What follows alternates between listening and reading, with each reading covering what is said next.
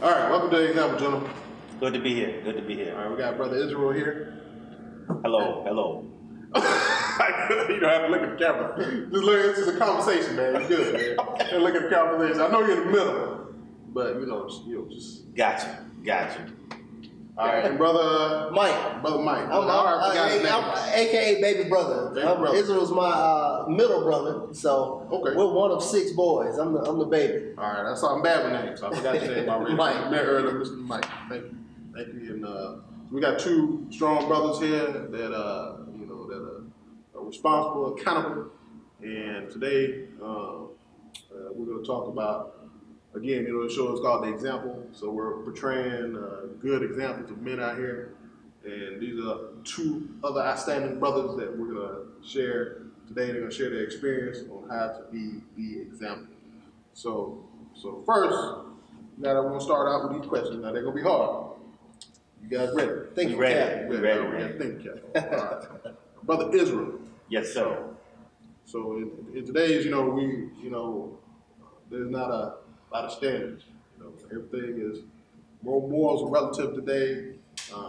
You saw the videos me and Brother Michael went out, talked to the colleges about moral standards, and a lot of kids, they have no standard. Everything's relative. So we want to get a kind of baseline.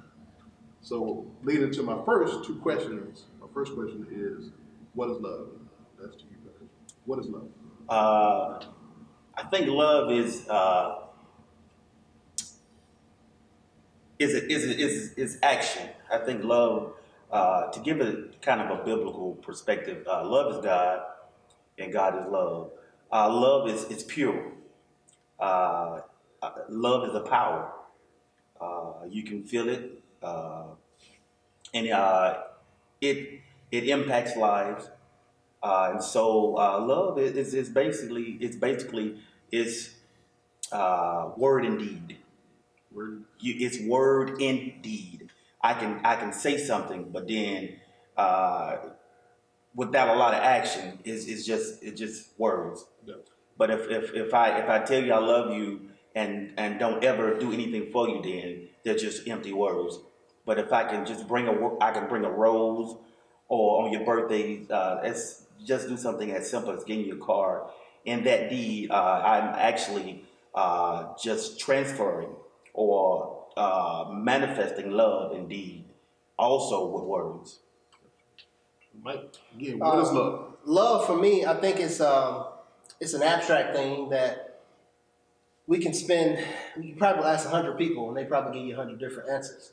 But I think it's an abstract thing that many times can have a physical manifestation.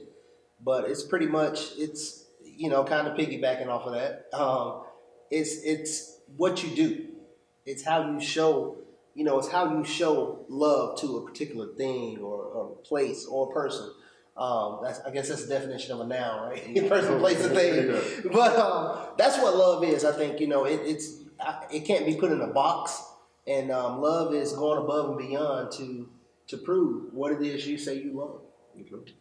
So I'm gonna go into the Bible standard right here. And love, defined in the Bible, is loving your neighbor as you love yourself, and loving God with all your mind, heart, mind, and soul.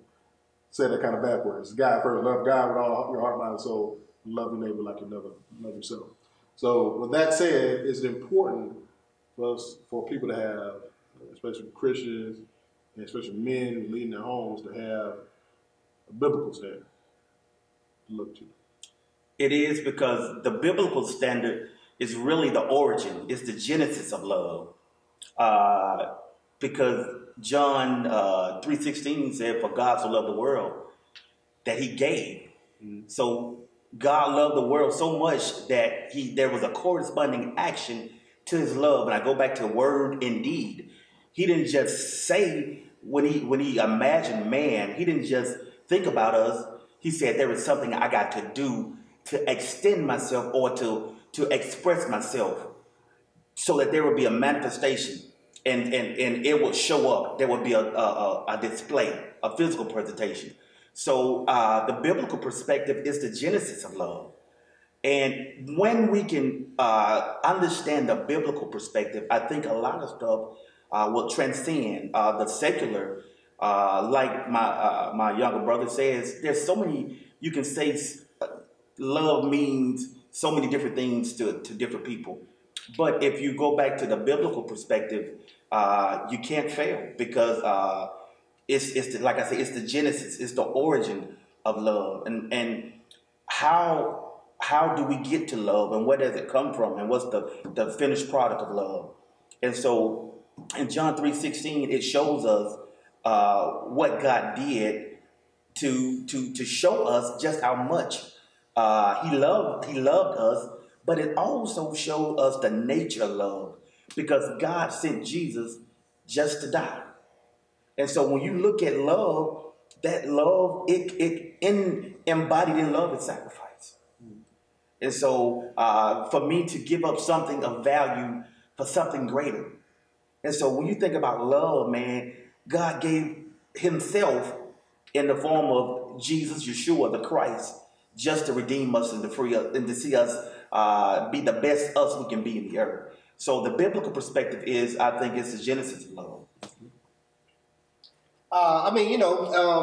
The biblical I think it's a great foundation, but I think what happens so many times is on a side conversation, we kind of talk about it. Don't do something just because you were taught this way.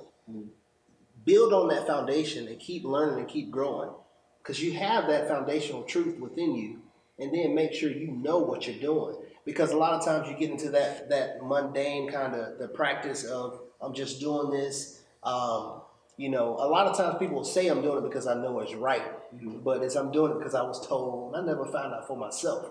So I think if you take that, and that's a big thing. It's not just having the word there, but making sure you know what you got in front of you. Yeah.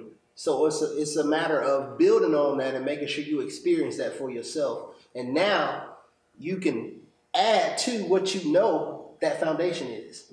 So now I can teach. It may be a little bit different than what I was taught, by my parents when I teach that next generation. But now you still have that foundation there. So again, I think it's always important to have a good starting point. Great. All right. I appreciate those questions or those answers, Q.